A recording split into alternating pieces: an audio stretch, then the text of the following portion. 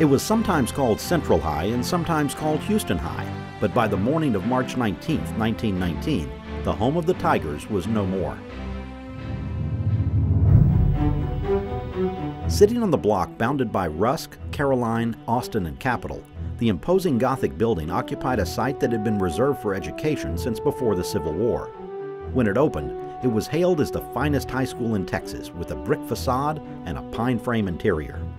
30 years later, on the night of the fire, the Houston Press claimed that the building had been considered a death trap for years. 15 fire hoses were turned on the building, but the intense flames, which had started on the 3rd floor, soon consumed the entire structure. The only room saved was the registrar's office, which had received extra attention in an attempt to save the records. After a one-day fire holiday, the 1,200 students were directed to report to South End Junior High School, where most would attend classes in an afternoon shift for over a year. In January 1921, a new Central High opened, again on the same historic block. After serving as the seat of Houston education for around 130 years, that block entered the 21st century as a parking lot.